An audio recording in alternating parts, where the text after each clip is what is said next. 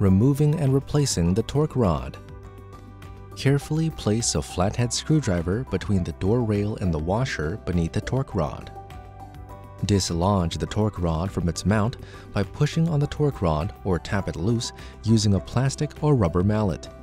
Do not use a steel-headed hammer. Carefully pull the torque rod assembly completely out of the door rail. Insert torque rod into the bottom of the door until it is fully seated. Tap the torque rod assembly into the door rail until the torque rod is fully seated into the door rail socket.